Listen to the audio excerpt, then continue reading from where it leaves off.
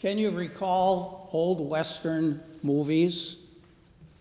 The heroes were exceedingly good and the villains wicked to the core, and their identities were obvious even to the dullest member of the audience. There was very little in between. The problem is that this does not reflect the world in which we live. Sometimes the heroes have the feet of clay, and occasionally the bad guy can actually do something decent. This holds true in what we hear in our first reading. The background here is that the Israelites were exiled captives of the Babylonians. Now enter Persian King Cyrus, who is a pagan and non-believer. He defeated the Babylonians and now rules the region. God had long promised that he would bring back his people back to their homeland. Although one might consider Cyrus the last person to make it happen for God's purpose. Cyrus is anointed for the job. The reading glows today, "For the sake of my servant Jacob, and Israel my chosen, I call you by name. I name you, though you do not know me. I am the Lord, and there is no other." King Cyrus is seen as the instrument of God. He instituted a rather benign and tolerant rule by the standards of that age. Eventually, he would allow many of the Jewish exiles to return home, to rebuild their nation, and even provide help to rebuild the temple. God can and does use many different individuals and groups of people to accomplish his will. God's Spirit can run what we consider an erratic path, coming to rest in some shocking places. Some of God's choices might make us uncomfortable, even outraged. We may be in profound disagreement with many of them on many things.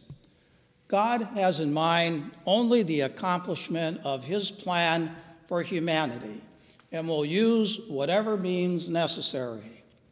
There have been many examples of vocations to the priesthood where people who had known the person's wayward lifestyle before never would have expected that would happen.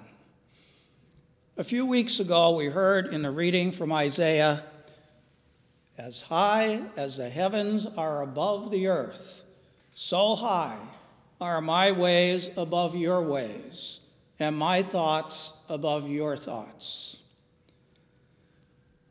In today's gospel, the enemies of Jesus thought they really had Jesus in trouble this time.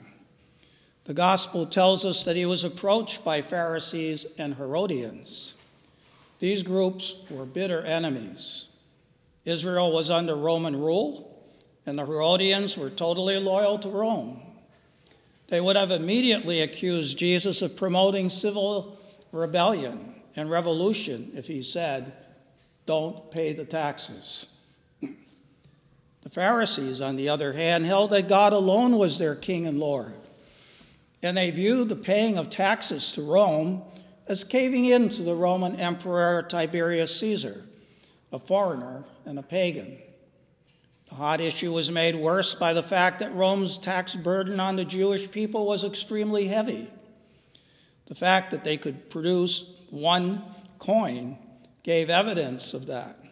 Like it or not, they participated in Rome's commerce and economy. Jesus' answer to their question is well known.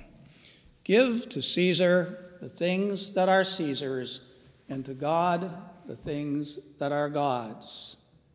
Oh, the brilliant wisdom of our God. Jesus avoided getting caught in the trap. He reminded us that we have obligations to both God and civil authority. The gospel reminds us that we are members of God's kingdom and citizens in the country in which we live with obligations to both. As Christians, we are not only members of the church, but members of society. Tensions can exist between our loyalty to God and duty to our country, especially when political questions touch upon our faith and morality. Religion and politics do mix and overlap, which we can easily see in our cultural shift today.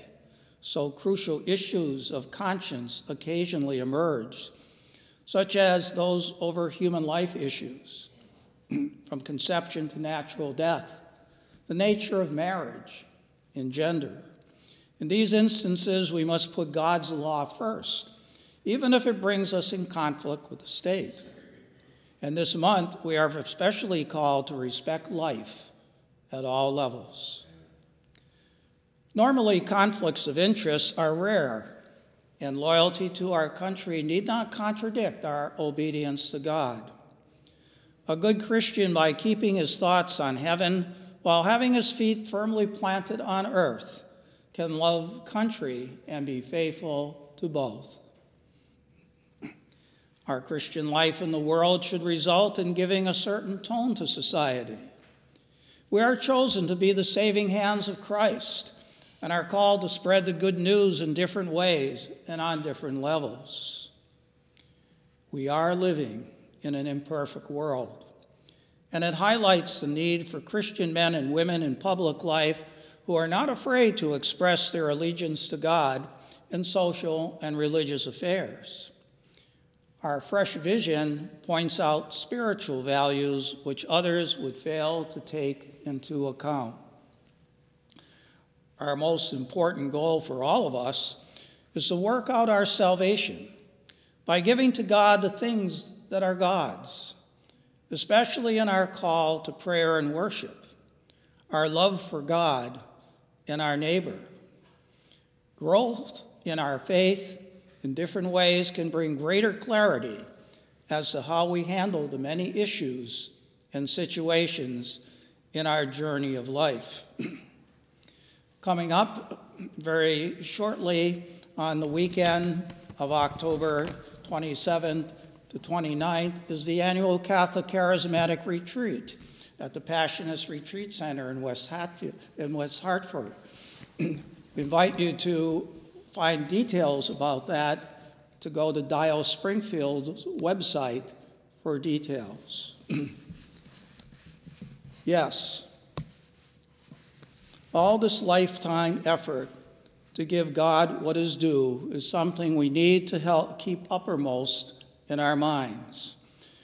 By remaining steadfast in our faith at home and in public life, we show that our reward is not to be sought in this world. St. Paul tells us, "Eye has not seen, ear has not heard, nor has it entered into the heart of what God has prepared for those who love him."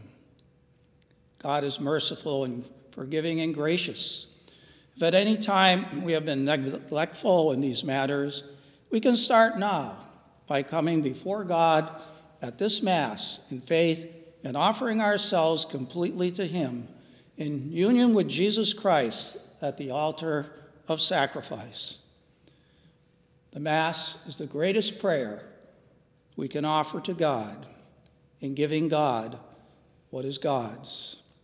Jesus is truly with us in this Mass, body, soul, and divinity, in the sacred action as we enter into the mystical time of Calvary. We praise and thank God for the many blessings he bestows upon us and his many graces. Amen.